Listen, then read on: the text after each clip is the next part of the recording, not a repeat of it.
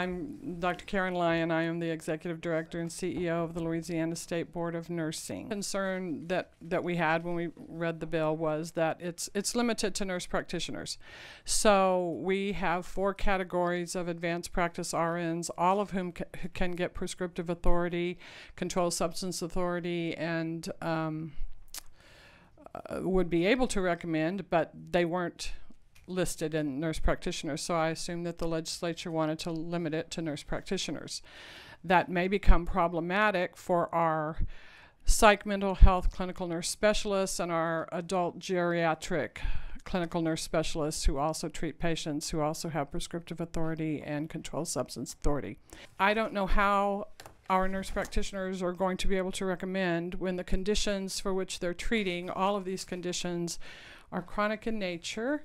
You would try as a nurse practitioner to go from the least, invasive or use of medication or controlled substances with therapeutic means of controlling pain, other Schedule II medications that have been discussed here, before getting to therapeutic marijuana. Although now we have approved it for this, and we know that it's beneficial in all these conditions for the chronic pain that goes along with them.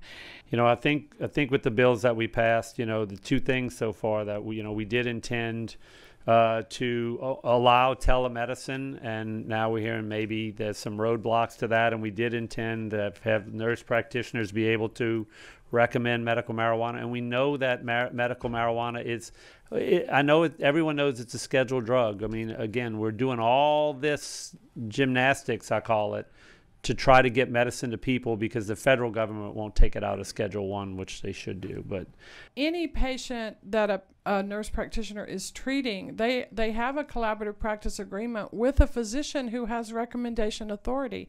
There is no reason at all for that to stop. We're going to give them the ability to have their own, recognized recommendation ability.